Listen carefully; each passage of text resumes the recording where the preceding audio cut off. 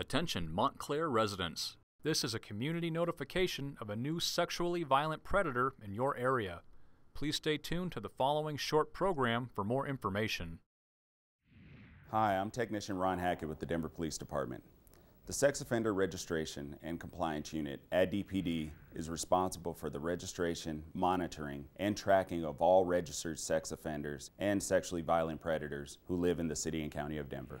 Here's a brief history of sex offender legislation in Colorado. Our state laws trickle down from federal government mandates. In 1994, we had the Jacob Wetterling Act, which mandated that states would establish a sex offender list. Megan's Law of 1996 said that the public would have access to those sex offender registration lists. The Pam Lichner Act of 1996 stated that some offenders might have to have lifetime registrations. And the Adam Walsh Act of 2006 unified sex offender laws across the country. In Colorado, the legislature has determined that sexually violent predators, by definition, pose a higher risk to the community at large, and therefore mandated that upon their release from the Department of Corrections, the community must be notified. Sex offender notification in Colorado happens in two ways. The first is passive and ongoing through the sex offender registration process, which is a list maintained by local police departments. The second way is active, via community notification for those offenders determined to be sexually violent predators by the courts or by the parole board. Most sex offenders in Colorado are supervised by the criminal justice system in our communities. Most sex offenders engage in crossover behavior, which means they may have been arrested for one type of crime, but be apt to commit another. Many sex offenders have no criminal history at all prior to their arrest. There is no typical sex offender, but all tend to be deceptive, manipulative, and secretive.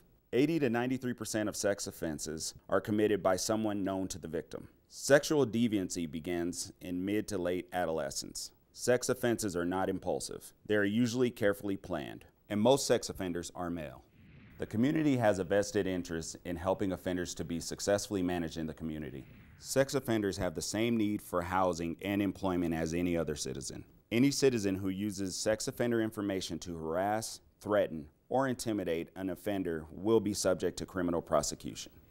There are approximately 16,500 registered sex offenders in the state of Colorado.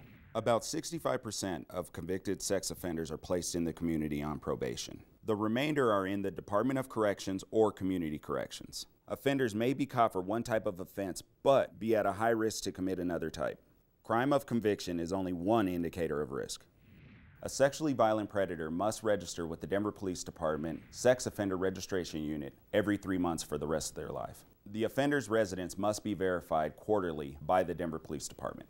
The full sex offender registration list is available by calling the Denver Police Department Identification Bureau at 720-913-6756. Convicted felons and those with multiple convictions are posted online at denvergov.org/police.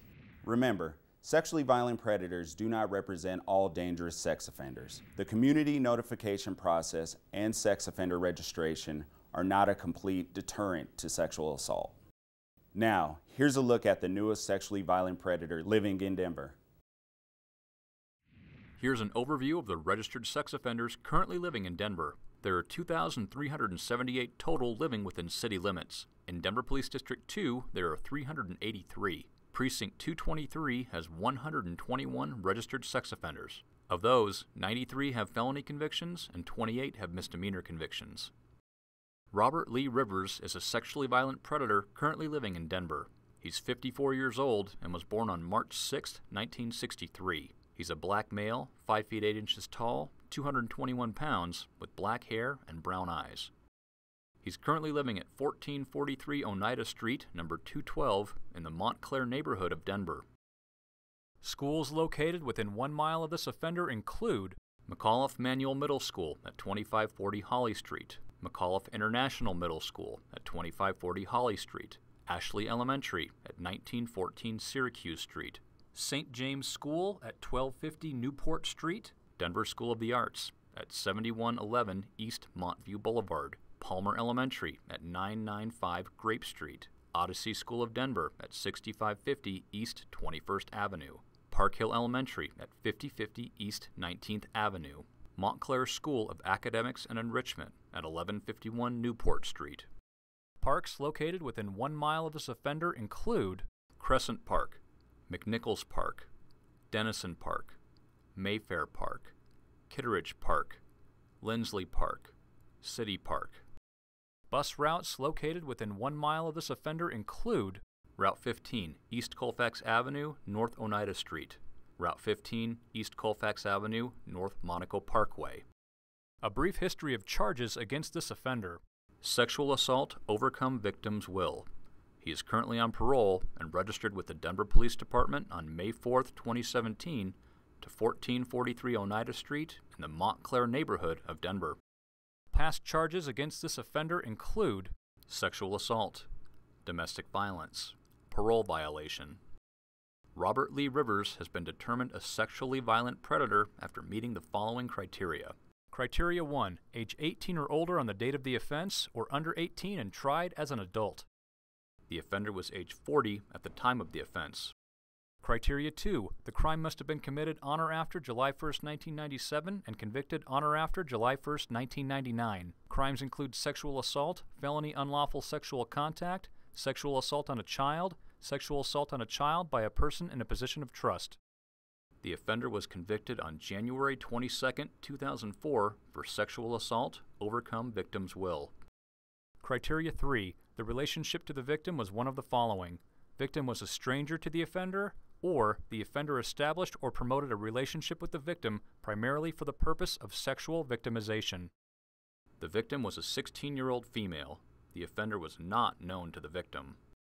Criteria 4. Positive results are the passing of a risk assessment instrument administered by probation parole staff and a qualified treatment evaluator.